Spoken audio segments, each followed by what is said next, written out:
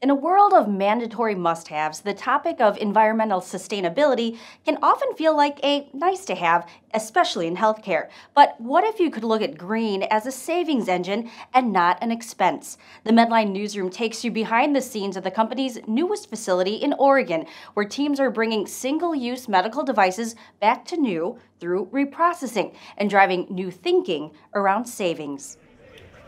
Yeah! With the cut of a ribbon, it's official. But don't let the typical exterior fool you. Inside, the building is buzzing thanks to a specialized and detailed group of technicians dedicated to one thing, making single-use devices that are just like new.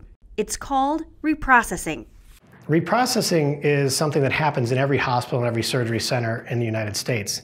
They have a central supply department where they take your reusable instruments and bring them back to life. The process we have is very similar, but it has to be a little more sophisticated because the devices we are reprocessing are typically higher tech and are also made of different substrates, so we have to have a process that works with those devices. According to Practice Green Health, hospitals in the U.S. produce nearly 5 million tons of waste per year. We actually do quite a variety of devices here. It's amazing what a hospital can go through. So instead of tossing things out like compression sleeves or other devices and instruments, refurbishing to a like-new condition is possible through the Medline ReNewal program. Teams test and inspect every device using FDA-recognized standards for safe patient use.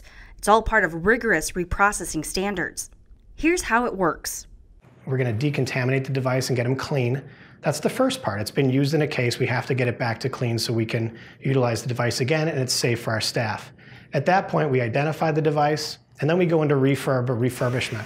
We literally are going to take these devices apart and put them back together again. We can re-insulate devices that are electronic to make sure the insulation's pristine.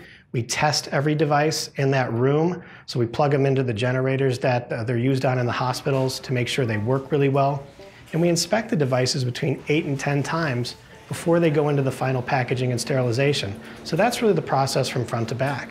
The Medline ReNewal program has an average savings potential ranging from $200,000 to $2 million. Everything from a simple saw blade, which is pretty easy to reprocess, to a complicated electrical surgical device that can really, save our customers a great deal of money, and it works like it's brand new. And it's really a skill we have here, is taking these complicated devices and bringing them back to new.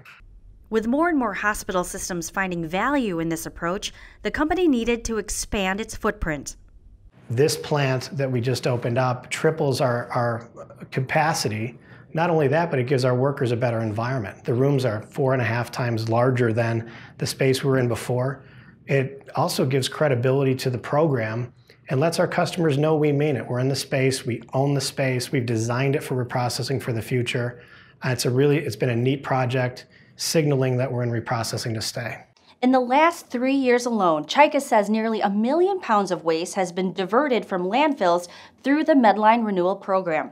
Learn more about ReNewal and the impact it's making to healthcare and the environment by visiting Medline.com. I'm Vivica Panagio-Takakos for the Medline Newsroom. We'll see you next time.